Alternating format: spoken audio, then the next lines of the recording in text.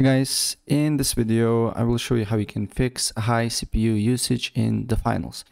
Basically what you need to do here is to limit your FPS to that, because if you do not limit your FPS, your CPU usage probably will be 100%. And to do so, you just need to first of all press Windows and A key, or simply on search you just need to write run.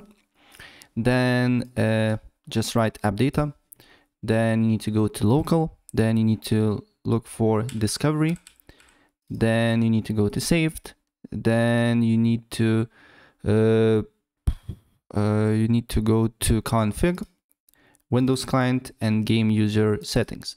And here you just need to look for frame rate here. And as you can see here, for me it's set to none.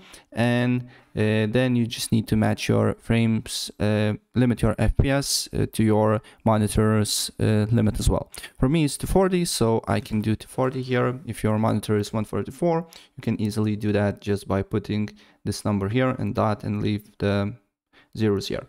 And then just press save, try the game, and your CPU usage should be decreased. Right, so that's pretty much it. And if I help you out, please press like button and subscribe for more. Take care. Bye.